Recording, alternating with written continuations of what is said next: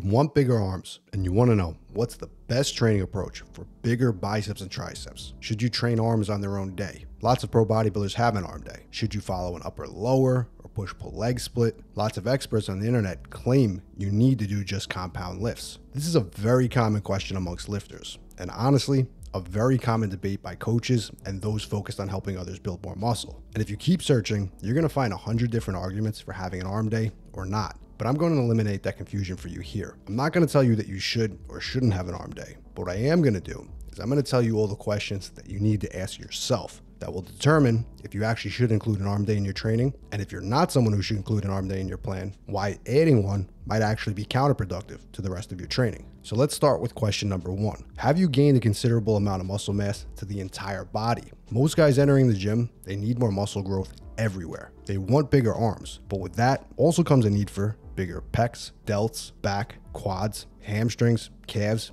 etc. If you're at this stage of training, or you have not yet built the first 10, 20, or even 30 pounds of muscle mass to your frame, your body is primed to add muscle. In fact, this is the easiest stage to build more muscle mass. And now, to dedicate a full day of training just to arms, that will likely be taking away of productive time to add more muscle mass to the entire body. And that includes arms. At this stage, by training with more compound-focused splits, your full body training, your upper and lower splits, programs like my old school push-pull legs, or even hybrid strength and mass gain systems like my 5-day mass gain program. Every session you train in the gym is dedicated to adding as much muscle mass to the entire body as possible. On push-pull leg systems, you're obviously training the chest, shoulders, and triceps in one session, and the back, traps, and rear delts in another. With these workouts, you're getting plenty of arm work, especially for guys who need mass everywhere. But here is the important thing that you need to realize for guys who need to add more muscle mass in general. Every one of those gym sessions are spent building as much muscle as possible to the entire body. Even with a program like my 5-day mass gain, you have an arm day, but you also are training shoulders on that day,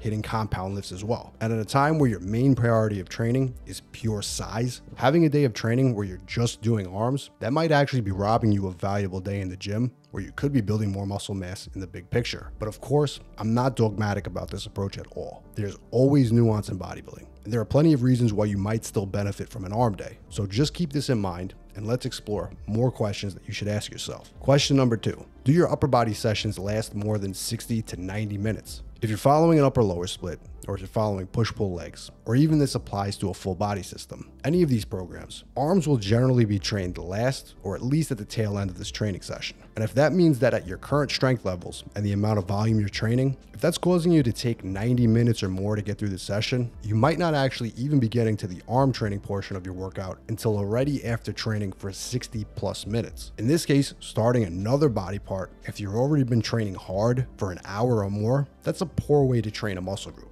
especially one that's lagging. Every hard set you perform in the gym creates some level of CNS fatigue. An hour into a session, you're carrying a lot more fatigue than before you started. And even if you're training a different body part, your performance is going to be negatively impacted from everything you've previously done that day. And as a result, the quality of work done to that muscle group will suffer. So if your workouts are already very long, you most likely can benefit from taking that 90+ minute workout and capping it at, let's say, 60 minutes, and then moving the remainder of that workout, in this case the arms, to another session and train it while fresh. But now, if you're hitting your push-pull legs and your arms are not necessarily your main focus, and you're also getting in and out of the gym in an hour or so, and you're progressing consistently, it wouldn't necessarily be to your advantage to have an arm day. But of course, the argument is worth repeating again. There is in fact nuance to this. And that brings us to our next question. Are your arms a lagging muscle group? Well, many people might be blindly thinking, I have small arms, so yes, they are lagging. The fact is that most guys under 200 pounds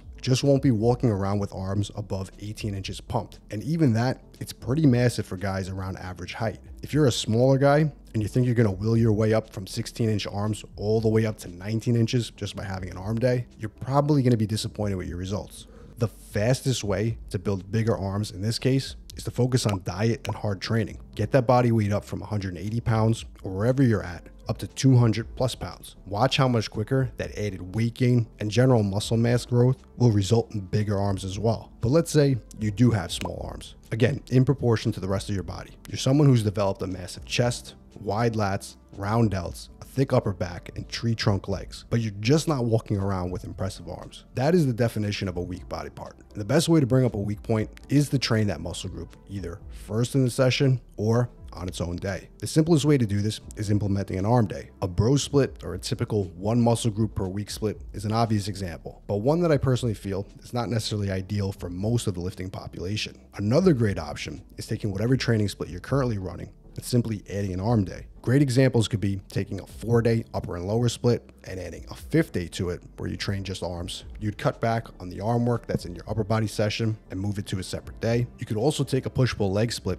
and add in a 4th day to the rotation, making it a push-pull arms leg split. But some not so obvious ways of doing this is training the arms first in a session with another body part. Some ways I really like to do this is to take a less taxing upper body session, let's say shoulders, and train shoulders and arms in one session. And for those that need more attention to the arms, you should train the arms first and then move on to the delts. Of course, if delts are a priority, you would do them first. Another underrated method is one that I really like with the torso and limb split. If you take a guy running a typical upper-lower split and you simply cut the upper body session down in length, remove the arm work, and now move it to the start of leg day. And you start that leg day by finishing off the upper body session of arm work, then finally moving on to the leg work. The direct arm work here is nowhere near as taxing as the leg work, so the few sets of arms that you do before are minimally fatiguing to the leg training that you're about to do after. And if you're one of those guys who are in the advanced stages and you have to pull out all the big tools, simply having an arm day where you train nothing but arms will be your best bet to growing that stubborn body part. But understand that by doing this, you're also trading off another day in the gym that could be spent building muscle to the entire body.